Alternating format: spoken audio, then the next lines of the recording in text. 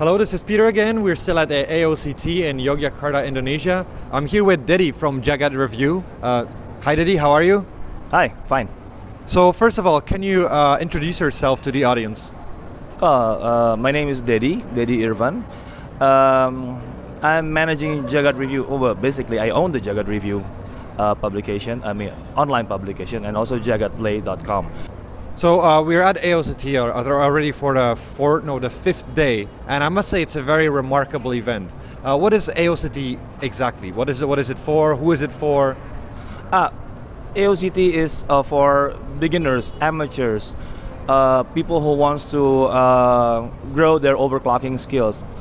Because like around 8 or 10 years ago, we start to have problem with overclockers, because the advanced overclockers become more advanced and the beginner stays at the beginner, and then they stop overclocking.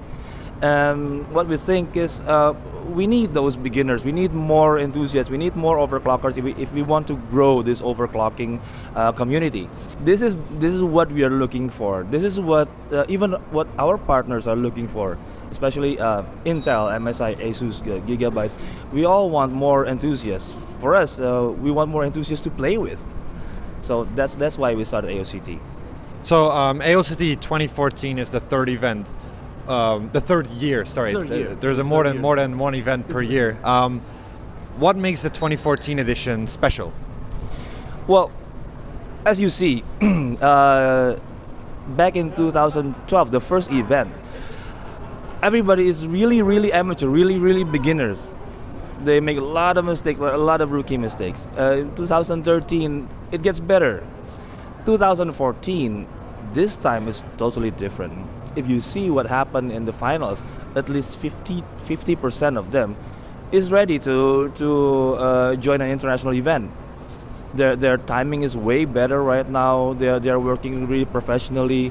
Even we make the tag team competition, it's totally they can really handle it. It's not like they need two guys to work the overclocking machine. No, each guy now have the better overclocking skills right now. So the overclocking skill, I would say the Indonesian overclocking skills is getting higher and higher each year.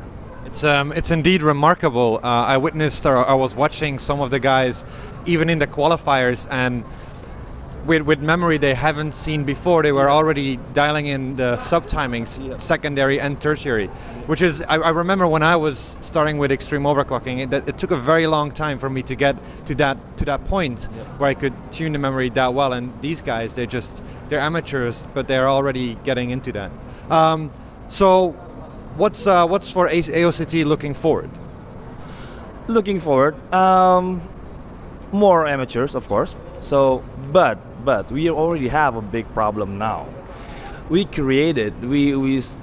jump-started a lot of overclockers, new overclockers. Now they're asking for more events. They're asking for more competitions. So I would say next year's AOCT might be smaller, but we will add in an open overclocking tournament. So it'll be half-half between the so-called pros or non-amateurs and the beginners or amateurs next year.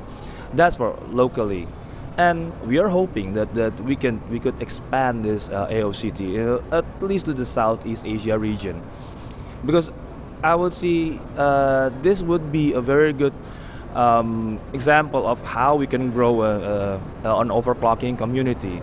Yeah, I must say I'm very impressed with the event, and the strategy of the event with the ban list. Actually, it clearly shows that it pays off. The people that come here, they don't feel intimidated by the pro guys, and they feel comfortable in an environment where they're competing amongst equals. So I want to thank you and congratulate you with this event. It's amazing, and I'm looking forward to 2015. Of course, I'm looking forward for you coming to 2015's AOCT also.